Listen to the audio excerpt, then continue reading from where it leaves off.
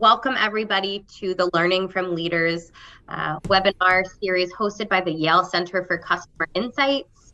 We're so glad to have you here with us today. We started this webinar series during the pandemic to help bridge the gap between academia and industry, which is our mission as the Yale Center for Customer Insights.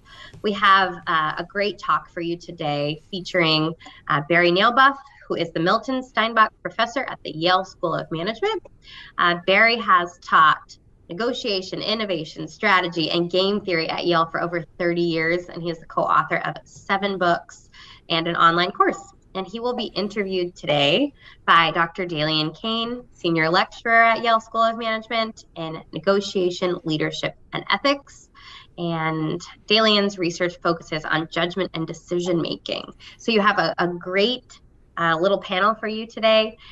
We do encourage everybody to use the Q&A function. So if you have questions throughout the presentation, we're going to get to them at the end of the presentation. So please pop your questions in there and we will get to as many as we can.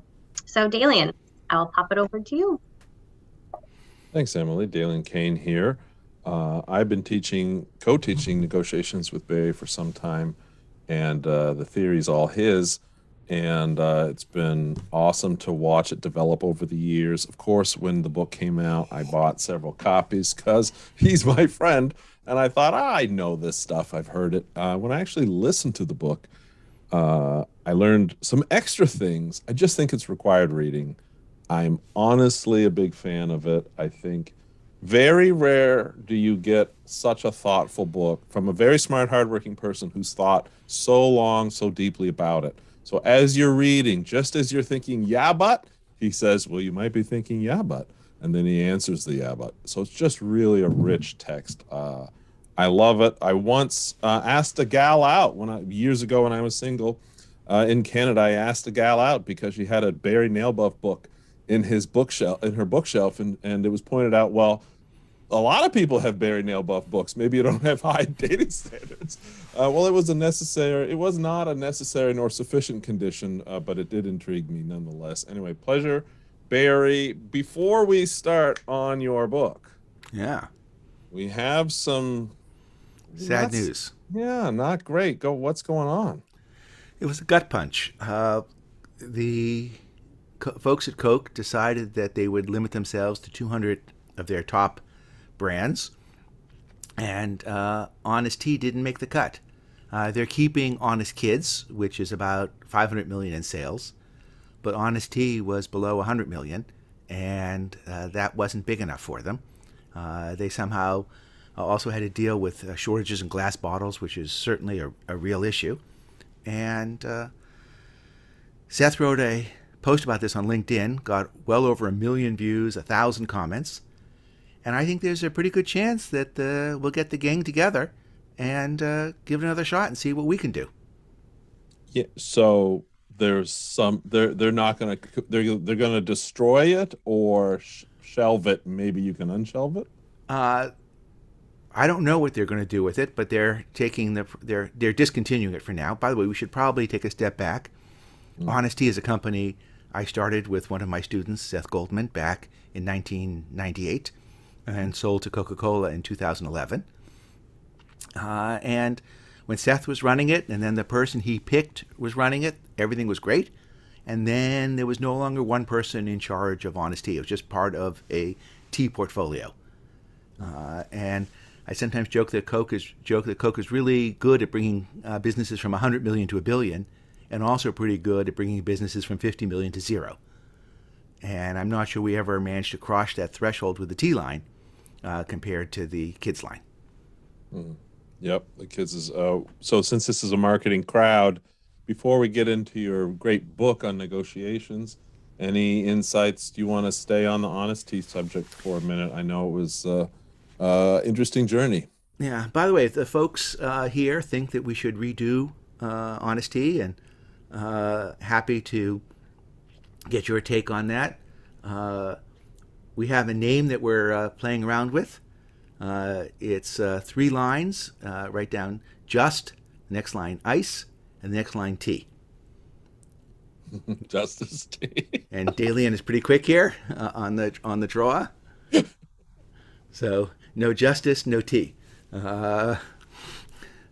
Anyway, so in terms of one insight about marketing, if I like to flip things, and often focus groups you can think of as people have their eyes closed and their mouth open because they're doing a blind taste test. And the opposite of that would be your eyes open and your mouth closed. And what I call that is a label reading test. And what I think is too many companies maximize the product based on the taste, if you'd like, or the experience, and not enough based on the label. That people care about things besides the taste. So in terms of label, what the calorie content is, what are the ingredients, and essentially they're willing to give up a little bit in taste to get something that's a better read. And the best example of that, of course, is Honest Kids, where if you do a taste test, 95% of kids would like it sweeter. But the parents who buy it really care about what it says on the label. And I think the mechanism by which companies design products tends to be too one-dimensional and misses the opportunity to do the eyes open, mouth closed version of market research. That's really interesting, not to go down a whole behavioral economics tangent, but one of my pet peeves is people will do like an expensive wine, take it out of the bottle, blind taste test, and people say, oh, you were tricked by the bottle. It tastes the same as this cheap wine, but I'm not sure that's correct cognitively to say that they were tricked. We get our taste experience from our tongue, but from other aspects of our mind as well, and the bottle feeds into that, and the brand feeds into it. And so a better branded, better bottled wine actually tastes better. Well, it's a better experience. It's different. The experience is different. The experience is better. And you should care about the full experience, not just the experience on the tongue. Yep, 100%. So there you go. So what is this whole pie thing? This is the book, everyone. Split the Pie. I got mine on, I listened to mine on Audible.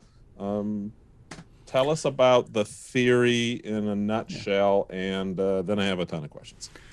So Daylian and I have been teaching this material to the students at Yale now for a decade. And the surprising thing is you'd expect folks when they're negotiating know what it is they're negotiating over. And in fact, that's not really the case. And because they're confused about what they're negotiating over, they end up making arguments that are biased in their favor. They come up with ad hoc views of fairness, and that leads to people getting emotional. So what I'm trying to do here is put some logic into negotiation and be clear about what the negotiation is really over. And so give us a sense, a story, or an example where people are negotiating over the pie, especially where we can see like what people do instead, or without your theory, what's happening. So I'll give you a fake example first that's really quick, and then a real example. The fake example that we use to lead the book is Alice and Bob are negotiating over a 12-slice pizza. And if they can agree on how to divide it up, they get the 12 slices. But if they can't agree on how to divide it up, Alice will get 4 slices and Bob will get 2. And a lot of people think that because Alice is twice as strong as Bob, Alice will get twice as many slices with the no deal. Alice should get twice as many slices with the deal. Therefore, you should divide up the pizza 8 and 4. So a proportional division, say to market cap, which is common, right? Or who knows what. But how much money you're contributing to the deal. Other people think the fair outcome is you just take the 12 slices and divide it 6 and 6. And I think both perspectives miss what the negotiation is about, which is absent a deal, they can get 4 plus 2 slices, which are 6 slices.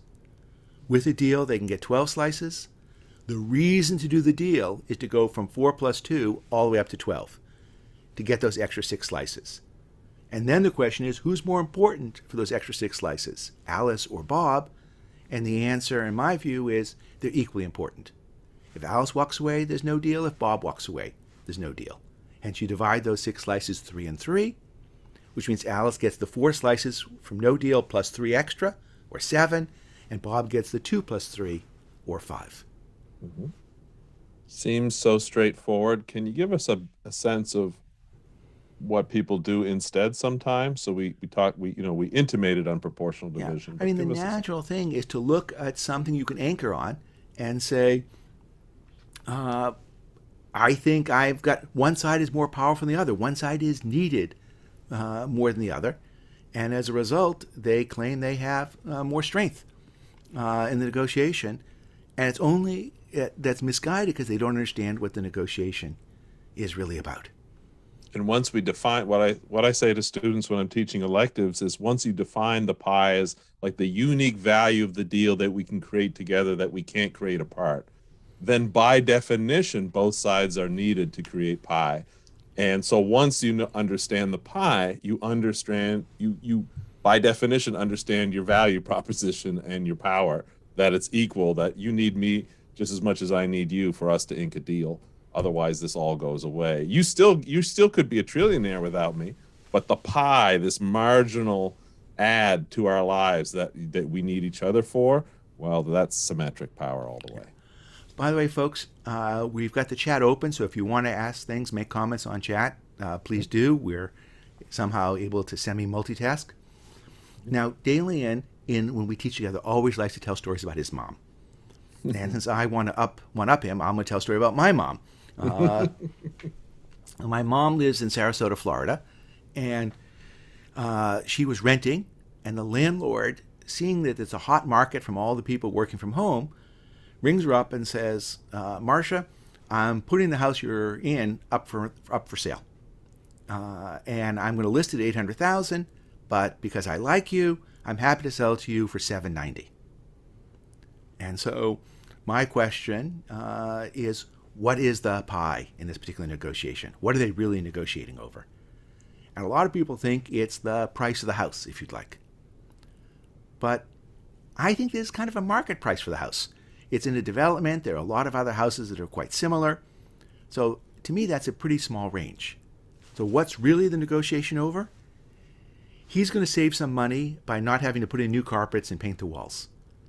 She's going to save some money by not having to hire a moving company and go through the psychic hassle. But the real big number is they save a 5% real estate commission, or $40,000. And so the question is, who should get the $40,000? My mom writes to him and says, I like the house, I'm happy to buy it, pay market price. But if we do the deal together, we can save $40,000 as real estate commission, along with my moving costs, your refixing. So let's call those things a wash. And I'm happy to split the $40,000 savings with you 20/20. He writes back and says, Marcia, I don't think you understand. This is a hot market. Therefore, I have more power in this negotiation. I should be getting more of the $40,000. And Daylain, what's the response to that? Well, you're not getting any of it without me. Not getting any of it without me. Also, the fact that it's a hot market is why the price is high. That's the high market price. But if you sell this house at $800,000 to anybody else, you collect $760. If I buy this house, an equivalent house from anybody else, I'll have to pay $800. So the only way to get that $760 to $800 gap is for you to be the seller and me to be the buyer. We need each other equally. And therefore, we should split that 40, 20, 20. He gets it. He agrees. And then he actually gets religion about split the pie. He says, why are we each hiring separate lawyers? Why don't we both hire the same independent lawyer? They can represent both of us here to make sort of a fair deal, and we'll save another $3,000. And sure enough, they do. And they managed to close the house. It all worked. So effectively, what we're doing is turning a negotiation into a data exercise. And we agree up front that what we should do is split the pie so then we can make a larger pie. So many questions here about how do you estimate the pie? What if you're dealing with someone unreasonable? All these things. But a first question is, can you go through, so what if another mom comes in or another buyer? In other words, if his power increases because his market gets better, how does that change the pie? How does it change the power? I don't think it does. It changes the market price. So you could say, look, what is somebody else willing to pay for this house? That's actually what we're trying to estimate. But anybody else, he's going to get there's $40,000 lower amount of money because the real estate agent is getting involved here. And in this particular case, there were 5 other houses on that street that had sold in the last 6 months because it's a development. And so it wasn't that hard to do an adjustment on the price per square foot. And maybe that's off by $1,000 or $2, but not much more than that. So in this case, it wasn't that hard to estimate what the market price is, what somebody else would pay for this house. And so was this owner, your mom, I assume, not having met her, I assume is a smart, reasonable person. This other party seems reasonable as well. I didn't hear a long, protracted lawsuit in the story. But what if you're dealing with a total creep or someone who doesn't care about the theory, Yale, the pie, none of it? Yeah, so allow me to share another story with you in that regard. I have this friend who's kind of an idiot. He thought he could save some money by doing a trademark registration on his own rather than hiring a lawyer. And what he didn't realize is that when you file for a trademark, it has to become public. And that's obvious because otherwise, how could somebody object to the trademark if they didn't know what it was? He goes then to buy the domain name associated with the trademark and discovers that there's this troll who I'll call Edward Kahn, because that's his name, who has just bought the domain name. In fact, bought it the same day the trademark filing became public. So he writes to Edward and says, what's up? And Edward says, I'm sorry that this domain name seems to be related to your trademark. I'm happy to sell it back to you for $2,500. Now, my friend's dumb, but he's not an idiot. And so he does some research and discovers an organization called ICANN that for $1,300 has a dispute resolution process. And what Edward has done is called registration in bad faith. And therefore, my friend is guaranteed to get the domain name back. And in fact, Edward has gone through this process several times. And not only does he lose, he doesn't even file a petition against it because why spend the effort knowing that he's going to lose? So my friend writes back to Edward and says, look, $2,500, that's ridiculous. I'd rather go to ICANN and spend $1,300. I'll give you $500. And Edward says, $500 is too low. I'll give you $1,100. Okay, so maybe we should take a pause at this point.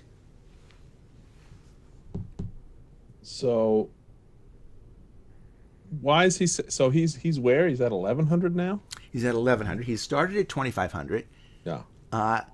And look, he's got to come down to below 1,300. Or else you're not doing it. Because basically, in that case, he's going to get zero. Mm-hmm. And what do you make of that concession from 2,500 to 1,100? Yeah. So I consider that a concession of 200, if you'd like.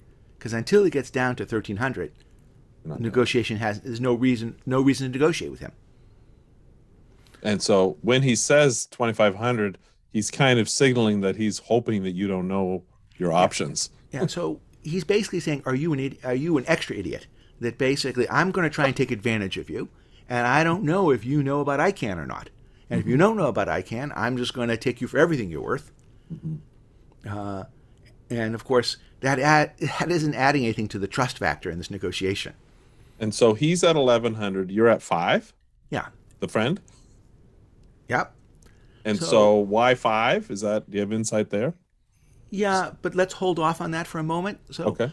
One of the lessons I've learned from Daylian, who I think may have learned this from Smokey the Bear, which in marketing I believe is the longest running ad campaign that may exist, is don't fight fire with fire. Fight fire with water. Put out the fire. His 1,100 is basically trying to get a large fraction of the pie. So let's take a step back further. What's the pie here? I claim it's $1,300. The ICANN fee saved. Yeah. If you can make a deal, you don't have to go through ICANN. You say your friend saves $1,300. One side saves $1,300, but the pie is the joint savings between the two of you. Total $1,300. Right? So let's understand this: that if there's an agreement, my friend's going to get the domain name, And if there's no agreement, my friend's going to get the domain name because ICANN's going to give it to him. So therefore, no matter what happens, my friend ends up with the domain name. So it doesn't matter if that domain name is worth 1,000, 10,000, 50,000. At the end of the day, my friend's getting it. So the only real question is, does ICANN get involved in the process on which 1,300 goes out the door? And the troll has proposed a split, which is 1,100 to the troll, 200 to my friend. That's not a very fair split. And a lot of people will be tempted to just flip it and say to Edward, I'll give you 200. You give me a crumb, how about you get a crumb? Yeah, and that's just, I think, guaranteed to piss Edward off. Because for the same reason that my friend is not going to take the 1,100 deal, Edward's not going to take 200. Right. And so what we talk about in our course is this idea of a hypothetical flip. You can say to Edward, look, I don't think 1,100 is a reasonable offer. And I wouldn't, and it's just like my offering you 200, where I'd be 1,100 up and you'd be 200 up. And for the same reason I think you would be upset about that and reject it, you shouldn't expect me to pay 1,100. Yeah, so that's fighting fire with fire, right? Yeah. And that just creates a huge gap. If you're being ridiculous and I be equally ridiculous, now we have this huge gap and we're wasting time and we're mad now. So it's better to do something else. So my friend, at this point, you said it enough to realize my friend is me. Sorry. It's okay. It says, look, the pie here is 1,300. Let's split it 650, 650. And I'm 650 ahead, and you're 650 ahead. So first what Edward has done is he's tried anchoring at 2,500. Then he's tried to see if he can get most of the pie. And now what he's doing, his next move is he comes back and says, what about 900? 900 is essentially halfway between 1,100 and 650. It would have been 875, but he's just rounded. And so the question is how to respond to the 900. Okay, we made some progress. And a lot of people think in this context, well, how about just 700? Just, move up a little bit. Just kind of, and I'd say you're playing the other person's game, that side. That the 650, 650 is a principled stand. And so I didn't respond at all. I didn't even write back to him. And a week later, he says, okay, I'll take the 650. Now, as you pointed out at the beginning, Edward is a guy who doesn't care about fairness and doesn't care about the pie. He knows you do, or at least it's reasonable that you do. Yeah, I've shown I do. So therefore, why is he taking this deal? Because if he doesn't, he gets 0. Right? Yeah. And so I've offered him something fair. Yeah. And he's offered things that are unfair. And essentially, he's playing arbitrary, and I say principle beats arbitrary. And so it's not that you need the other side to accept the pie theory. What you need to do is persuade them that you do, and they don't have anything else. Yeah, I often say to students, it's not the theory of the pie that convinces the other side, it's the pie itself. What I mean is, the Edward doesn't go read your book or watch your videos and say, oh, Barry was right all along, 650. It's, as you're not responding, he's thinking, wow, maybe I've been too greedy. If I don't get Barry back on the line, I may lose it all. And, 651 is off principle, right? And so if you give that inch, you're going to give a mile. I often notice in your class, you say, when you look at a map of Canada, and you say like the borders are often on rivers or clear dividing lines. Like, here's where we can make a stand. Yeah, parallels, like 54-40 or fight, and not another inch out of my cold dead hands. Yeah. Now, this is, I'm imagining this group has heard a lot of behavioral economics. Mm-hmm. And one of the things we're doing here is actually going against something that you often hear in behavioral economics, which is to anchor. So Edward tried to anchor, and I think that backfired. Because not only has he lost any trust with me, but since he started 2,500, he has to move from 25 to 11 to 9. The guy shows he's spaghetti, that he's just throwing stuff on the wall, seeing if anything will stick. He's Jell-O. And therefore, I can't really believe anything he says. I shouldn't believe anything he says. So when you start with an unreasonable initial point, not only can you create the fire versus fire effect, but also you're going to have to make big movements, which then lead the other side to think you've got more big movements to come. Yeah, so in referring behavioral economics, so some of the crowd may have heard these type of experiments, but these clever experiments where they'll say, you know, how long is the Nile River? Is it shorter or longer than, and throw some crazy random number up there. And they show that even crazy random numbers affect people. And Barry and I don't dispute that. High anchors do affect people, except in the experimental context, part of why you can get away with a high anchor or a ridiculous number is you don't think it's affecting you. You think it's a random number, and while it's affecting you subconsciously, it doesn't offend you that the wheel has spun on 50 million.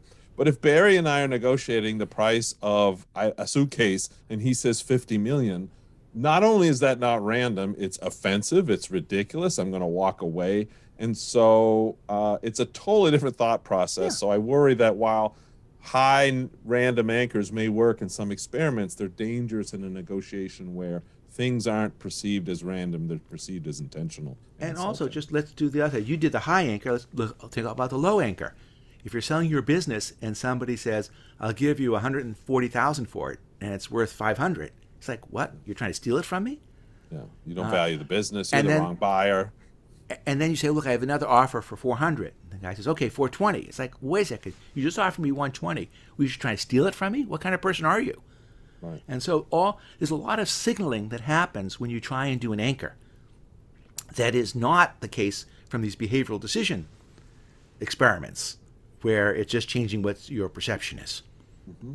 So one of the things that, and I got some answer from the book, but maybe the audience could hear it, but one of the things that struck me about your book is how thoughtful it was, and give me a little better sense of the origin story. Was it from, I was surprised that the book suggested that you were teaching it in Yale, but that the negotiation with Coca-Cola really kind of blew up the theory for yourself. Yeah. Give us some origin story there for you. Well, I thought that it was malpractice for a school of management to have people graduate without any experience negotiating, since that's what they're going to do for most of their life. And we didn't have a core course in it, so when we were redesigning the core curriculum, I managed to sneak in a class which had 4 classes on negotiation, a course. So it was this little bit, but make sure we get something there. And then it was a question of how do you have a principled approach as opposed to telling anecdotes, giving people tricks that when the other side knows go away. What's something that could be the Yale School of Negotiation, where we focus on the ant society, we think about how to make the pie bigger, allow people to take advantage of their natural empathy, curiosity, in ways that allow them to be successful negotiators as opposed to acting like jerks. And so we had the theory of the pie. It basically comes from game theory. It comes, actually, if you go back far enough, from the Talmud. But, it was like, all right, I'm teaching it. We're doing it in the cases. And Seth and I had the opportunity to sell our business to Coca-Cola. And that we sold 40% of the company at one stage. And the other 60% will be sold 3 years later. During those 3 years, Coke would be helping us with production, with distribution, with marketing. And they rightly said they don't want to have to pay more for the business due to all the help they're providing, which I have to say was a pretty good argument. And the question is, how do we resolve that? And so their initial view was they shouldn't pay a penny more as a result of all the help they're providing. And I explained them the theory of the pie. And my view was we could get to X without their help. With their help, we could get something above X.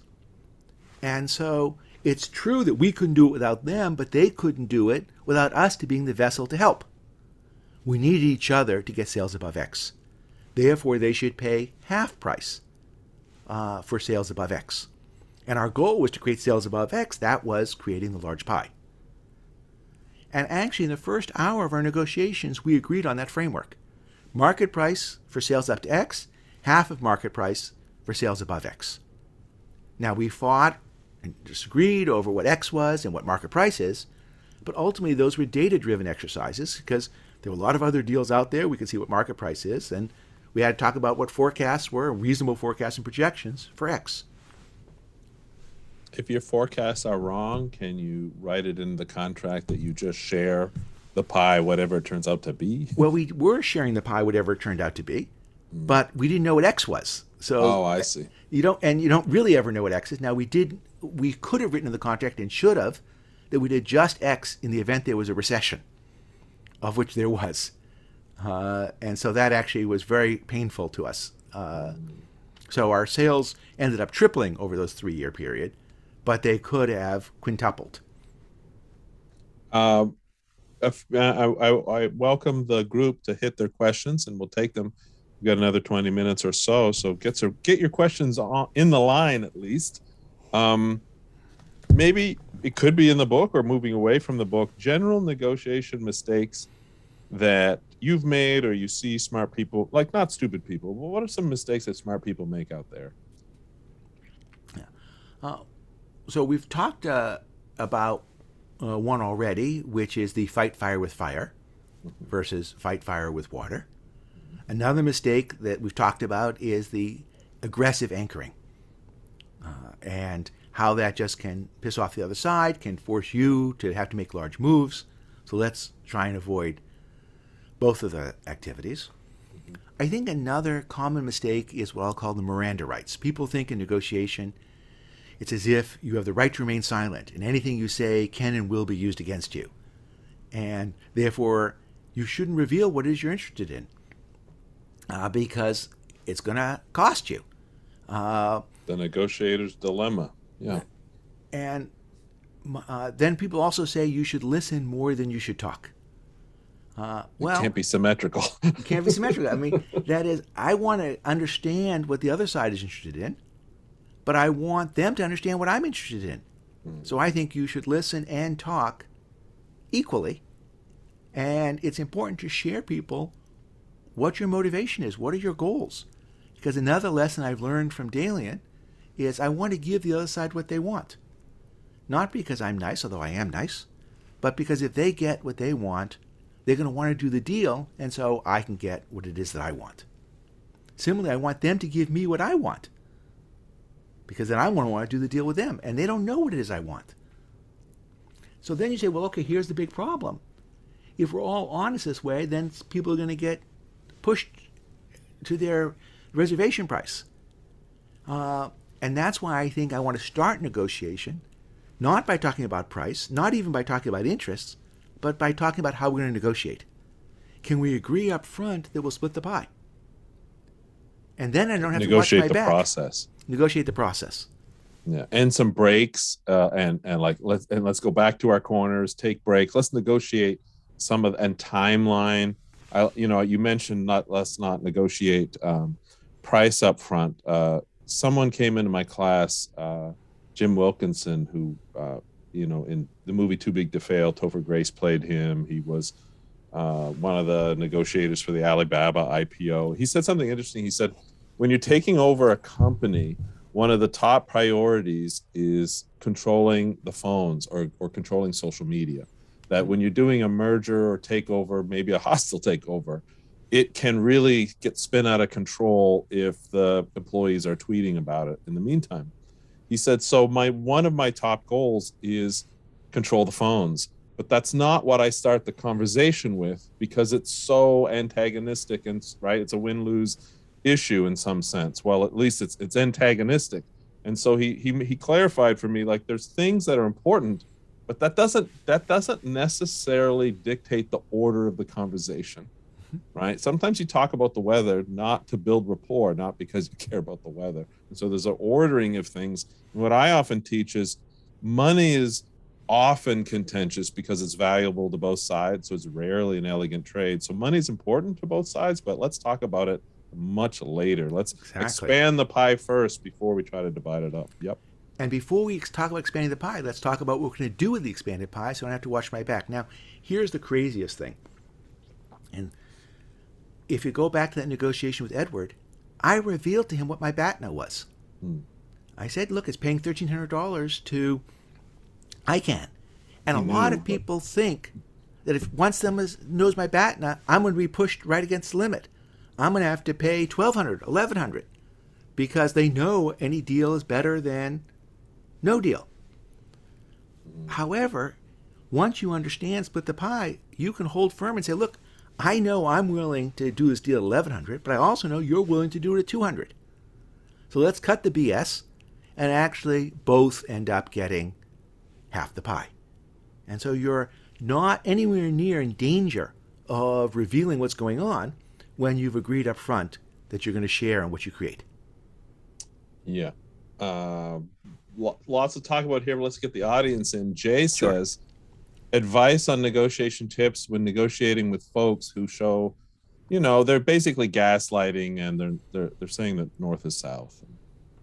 Well, Daylian, you're the poker player here. So maybe I can get a little time to think about that while you're getting a start. All right. I mean, a few basic tips. It depends on the behavior, but look, I like to say, whenever you get caught with your pants down, take a moment to pull them up, right? And so if someone surprises you and is just being unreasonable, look, you shouldn't need to come to a Yale professor for this advice. It's not rocket science. It's my biggest failure as a professor in that I found it surprisingly hard to get my students to do this. This is to take a break. And you just did it because you're good at this. But you all knew that one of your biggest moves in a negotiation is to walk away. And I think, but no one does it enough. And I think partially because you're imagining walking away forever rather than what I mean, which is walk away, gather your thoughts, and then come back. And so when someone's confusing you or gaslighting you, get out of the room, but paint a way back, not only for yourself, but for the other person. So you don't say, you're an idiot, I don't want to deal with you, I'm out, see you never. You just say, you know, I'm a little confused here. Let me work on my numbers because I really want to work out a deal with you, and leave. But now you can come back and sometimes maybe make an offer so they have something, because it might not be a trick. They might actually be confused themselves and they may need time to marinate. You may need to offer them supply, like, hey, Edward, 650 is better than you're going to get. So here's the 650. You have a week to think about it. Why don't you stew on that and maybe calm down? Anyway, now thoughts, Barry. Well, a couple. One is Herb Cohen, who I think is one of the masters here, often suggests calling out the behavior and labeling it. And nice. When they give you a crazy high offer, you say, "Hey, nice anchoring." Like nice anchoring. You know, I learned about that. You know, or if they're good cop, bad cop. Good job with the nibble there. Can you teach me how to do that? And so it's a little bit of humor. I remember one of our in negotiations, somebody was playing good cop, bad cop, and told the other side, how lucky you are to be negotiating with me, because the person who normally is in this job is a real hard ass. And the person just responded, well, you're lucky because my wife isn't here, which was basically a way of saying, hey, I see what you're doing. I'm going to call it out, and now let's get serious. So to the extent that you want to share your understanding of this behavior, your interpretation of it, that's one thing. Mm-hmm. Another is an argument to talk ahead of time about how you're going to negotiate. And so if you've agreed up front you're going to create a big pie and split it, and they start doing this, you can say, you know, time out. I thought we agreed that we're going to negotiate in this different way. So if you want to go back to the ultimatums, bluffing, anchoring, whatever, yeah, I can do that, but I didn't think that's what we wanted to do. Now, of course, if they don't agree to do that, you know who you're negotiating with right up front, in which case you may have to take the Miranda rights more seriously. Yeah, it's always good to, I have a habit of, I'm a pretty smart person. I'm not so good when I'm confused. I think I'm like, everyone's bad when they're confused. I think I'm worse. And so I just have this habit of, if I'm ever confused in a deal or someone's confusing, I refuse to step forward until I'm unconfused. In other words, let's say I'm offered you $450,000, a very fair price, and you're saying, no, it's got to be $700,000. I could pay more, but I'll say, you know, something like, hey, Barry, I can pay more. I'm not going to tell you my limit, but but tell me why I need to. I don't, like, you seem insulted, and I worry I'm being gaslit here, that 450 is a crazy offer. I certainly don't mean it to be crazy, but first, take me through your thought processes. What's like, help me understand, unconfuse me. Why is 450 unacceptable to you? And once I understand that, then I'll move forward. So when someone's gaslighting you, just stop, take a break, demand to be, put the fire out before you proceed. Yeah. I like that word, unconfused. We have to, it must be Canadian. Let me get one from the Q&A chat. Manasi, thank you so much, Barry, for speaking today. One question I had was, how do you discover mutual incentives during a somewhat difficult negotiation, especially with someone you may not know, for example, a new roommate or investment banker who you've not worked with in the past? Does it require questioning assumptions about the individuals, etc.? So, you know, it ties into how do you figure out the pie when they're not showing their cards, especially with a new person. What do you think? I think that's the whole point of the conversation, is to say, look, why are we coming together? We believe that we can do something together we can't do individually. And so if we can agree up front to create a large pie and split it, then we can focus all our attention on what is it that you want, what is it that I want, and be much more open with each other. So I think the answer is that, and is a key point, is you can't discover what the mutual incentives are all by yourself, because the word mutual implies it's both of us. And too many people come in thinking, I'm going to put myself in the other person's shoes, but it's me in their shoes, not them in their shoes. And so what I really need to understand is what's motivating them. And I don't think they're going to be as open until they appreciate, one, that I'll be open, and two, that they're not going to get taken advantage of once they start sharing what's going on. If we're really successful in this, the people in the negotiation will say, wait, that didn't feel like a negotiation. That felt like a joint problem-solving exercise. It felt like we're on the same team. So in particular, I don't want to think of the other person as my opponent in this. It's more like a partner. Yeah, and Nick Epley has an interesting book, Mindwise, where he talks about most people don't bother to take perspective, but even when you try to take another person's perspective, we're just not good at it. Like, he's ran lots of experiments. It's almost impossible to do. So you should just ask. So I always tell people, you want to know, what do they want? Why? In what order? Is this a need or a nice to have? And it would be great to know how much they'll pay for these things, but that's a rude question. They won't tell you their budget, but at least the first two, what do you want and why? Help me understand your problem. If you find something valuable to you and cheap to me, I'll help you solve it. And to that question, let me add one thing. Even a person you've known and have negotiated with for the last 50 years, don't assume that the problems from 2 years ago are the same today. They've just been through a pandemic. They've been through a change in the stock market. So you should check this. Everyone's new every time you meet them. So Tim Marion, who we know, has a question. The domain name issue is very specific because both individuals have a unique interest in the product, like the domain. How valuable is the pie method? Sorry, just one extra comment on that. Okay. Herb Cohen has this line. People ask about negotiations cross-cultural negotiations, and his point is that at least there, I have some understanding that I may be having trouble communicating. Whereas when I'm talking with Daylian, I sort of assume he's the same as I am, and actually, we can get even more danger there because, in fact, he and I aren't the same person, and so you should assume every negotiation is cross-cultural.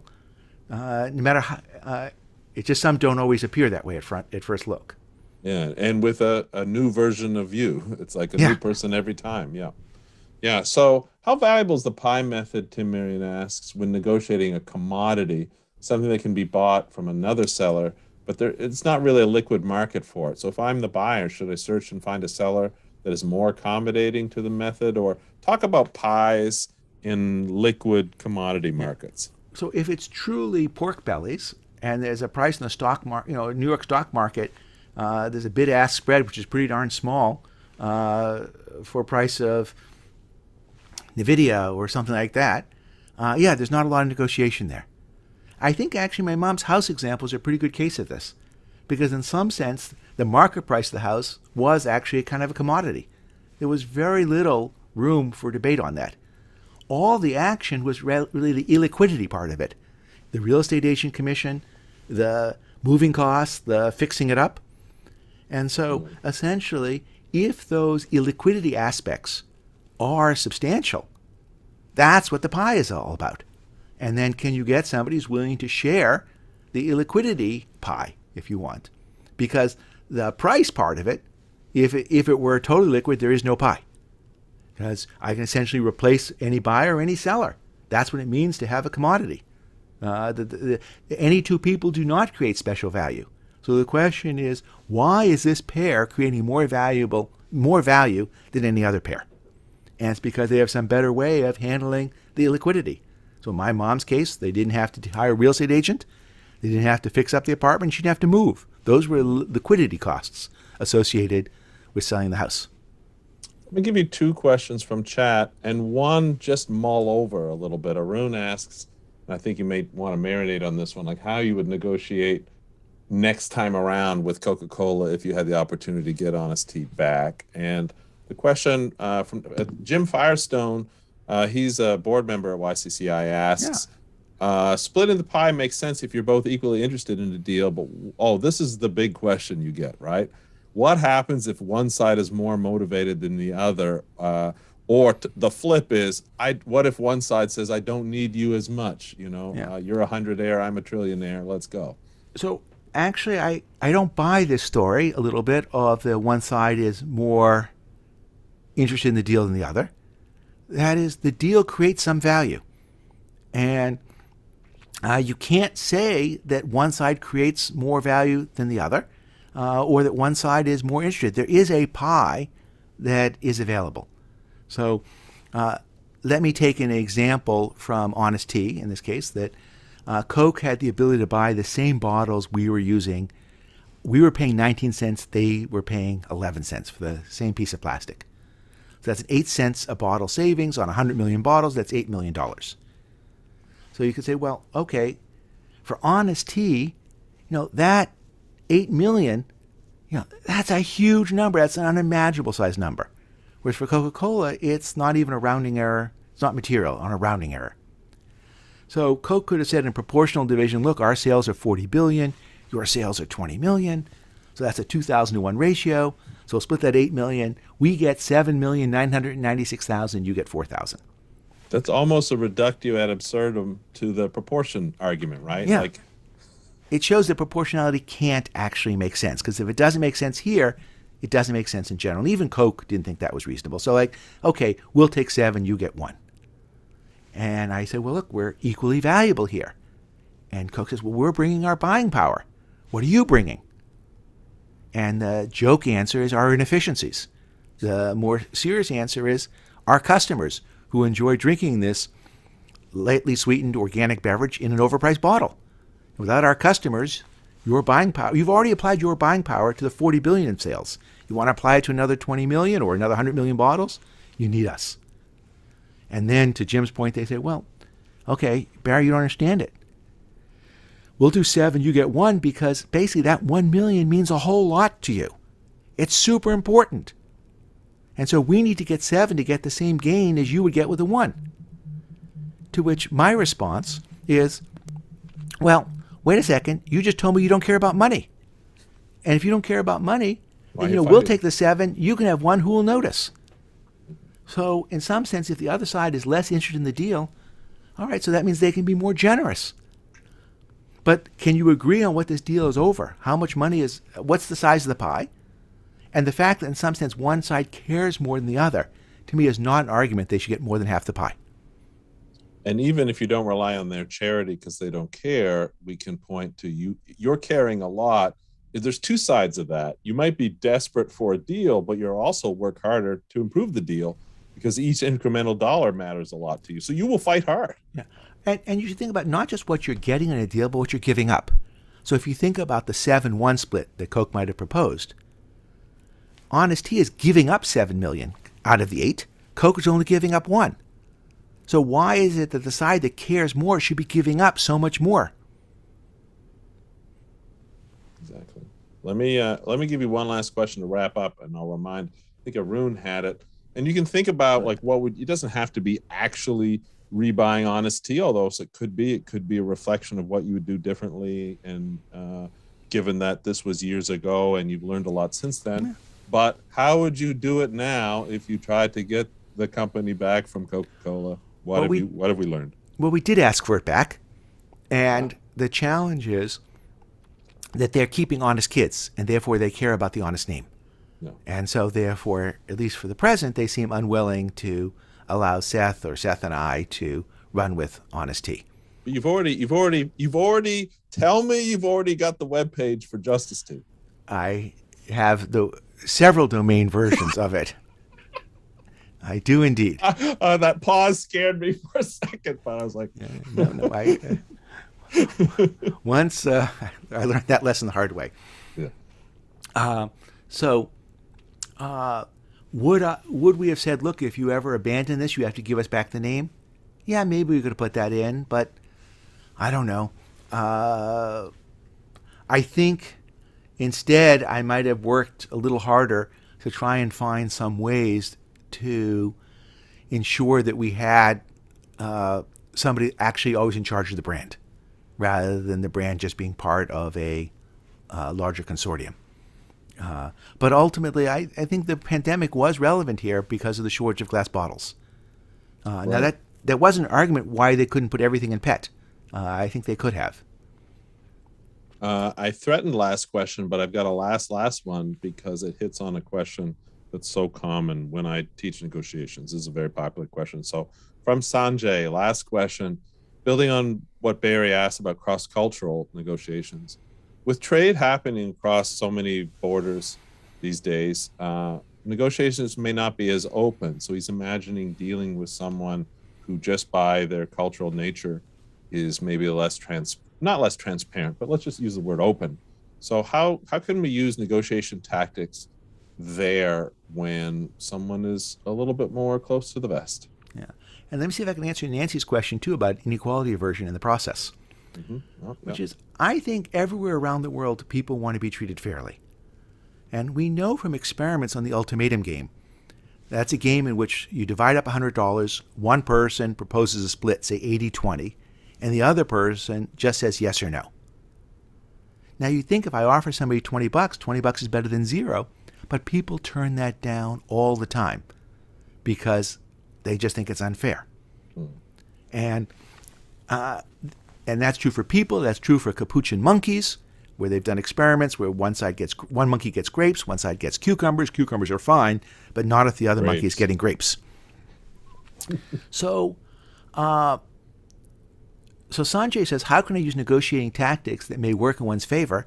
I'm going to push back against that and say, I don't want actually something that works in my favor. I want something that's going to lead to a fair outcome. Because if I'm getting more than half the pie, the other side has to be getting less than half the pie. And if they figure that out, they're going to be pissed off. Because I don't know any culture where people like getting less than half and being treated unfairly. And so, and we talk a lot about zero-sum negotiations. Well, actually, negotiations are never zero-sum. Because if you don't reach an agreement, you both get zero. And therefore, there's no pie to split. And so you could say with my mom or with Edward, 1,100 versus 200 or 650, 650. Every extra dollar I get is a dollar less he gets. But if we don't reach an agreement, that whole 1,300 disappears. If my mom and the seller don't reach an agreement, the $40,000 disappears. So reaching an agreement is an essential way to have negotiation work in your favor. And the way I want you to have that negotiation work in your favor is to offer something that's truly fair and explain what that means up front. So I don't think you have to worry about, in some sense, different backgrounds. I think you explain to people that I want to be treated fair, and I plan to treat you fairly. And let me explain what that means. Yeah, and you can lead by example too. You can say, if the person is uncomfortable with your questions, you can say, I see you're uncomfortable. I don't mean to be asking anything personal. I'm not asking your budget or anything like that. I just mean, what does a perfect deal look like to you? What are you trying to do here? And then lead by example and tell them what are your goals and take turns. And so I would say, that information exchange is key, as Barry said, but sometimes you have to sell it differently. And in some cultures, you have to be gentle and take turns. A little bit at a time is usually wise. Across cultures, we often care about pie as much, but the way you go about getting it and selling it are different from person to person and culture to culture. Yeah, actually, that's why with Edward, I didn't start with 650, because I figured he wanted to see some movement on my side. He didn't think my first offer was going to be my best offer, and so it wasn't the first thing I started with, but I got there pretty quickly. Yeah. Thank you so much, Barry. Good luck with the book. Anything else you want to tell the crowd about? You know, I mean, you're blowing up in Coursera. You have over 400,000 students and students too. Students, and I think that's, are you top 3, number 2? Well, the instructor rating is 4.95 out of 5, but these folks are tough graders, so I'm not sure I want them. So split the pie. You can read it, you can listen to it. I 100% recommend it. I get no money out of this, and I don't recommend many things. I just think it's required reading if you do deals. Thank you so much, Barry, and thank you, Emily. Thank you for all your questions, everyone. Thank you, Daylian, and thank you, Barry. Everybody have a great day.